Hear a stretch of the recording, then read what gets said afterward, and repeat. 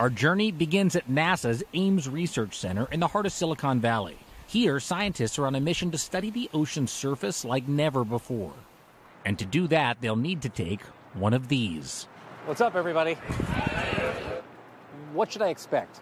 We're going to fly about 20 north-south lines over the Pacific. Should be real enjoyable. In order for your safety, we want to have you in a NASA flight suit. In a flight suit. So, get that on. All right, got to follow orders. Go put this thing on. NASA's S-Mode mission, short for Sub-Mesoscale Ocean Dynamics Experiment, don't worry, I didn't understand it either, deploys a fleet of aircraft, ships, and marine robotics to observe how eddies, whirlpools, and currents interact with the atmosphere and will ultimately shape the Earth's climate.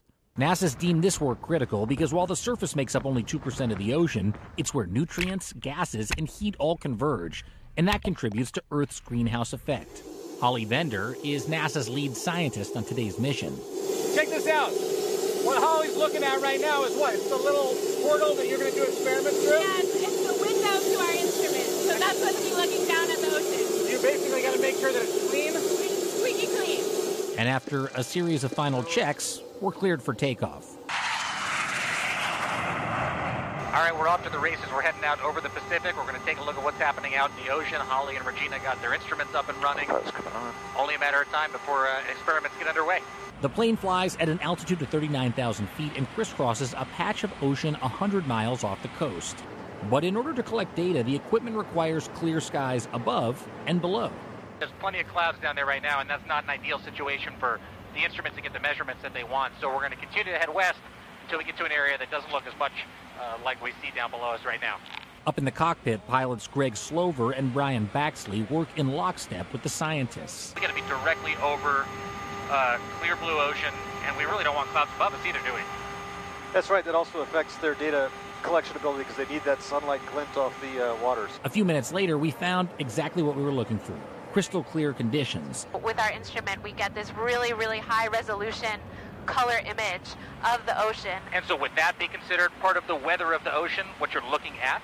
Exactly. So very similar to how you have different fronts moving through, that's exactly what we're looking at in the ocean. After about an hour executing the flight plan, Holly and Regina Eckert put the finishing touches on their research. So we're on our final line right now? Final line of the day. You can't see it with the naked eye, but once we get back down on the ground and analyze all the data that was collected, that's when you're going to be able to see. Yeah, we could crystal see. clear. We could see, amounts of chlorophyll or phytoplankton. So at this point, we'll stop recording, and that'll do it for today. We've stopped recording on our final line, so you are clear to maneuver. Copy, and confirm it's just RTB from here.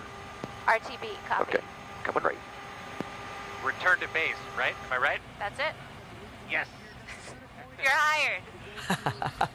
In unfortunate news, they did not let me keep the flight suit. NASA has only been flying this particular S-Mode mission since 2019. It's already generated useful data, though. In fact, Holly and Regina, they just sent us some images from our flight. I think we have them. Yeah, check this out. Wow. So, Cool. On the left, that's what you see with the human eye. On the right, the onboard instrument is extremely powerful. What we're looking at on the right, we see normally 3 color channels, and it can measure hundreds of different color channels, which means it's able to pick up plankton and other particulate on the ocean's surface.